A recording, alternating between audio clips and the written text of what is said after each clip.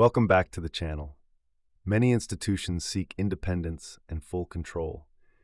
And when it comes to these two qualities, there's no better operating system than Linux. That's why Robert Riemann, member of the European Data Protection Supervisor, is working on a Fedora-based distribution that aims to become one day the official OS of the European Commission.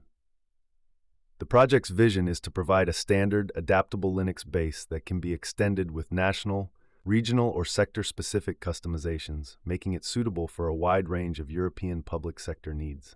Although this project, called EUOS, is not yet official, it brings some very attractive technical solutions.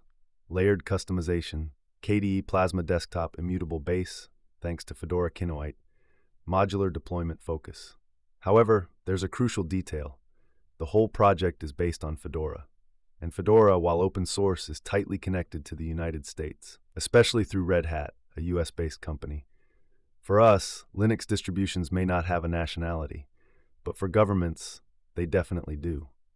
Perhaps in the future, a distribution like OpenSUSE, which operates in Germany, might have a better shot at becoming the EU's independent operating system. We'll see. Thanks for watching.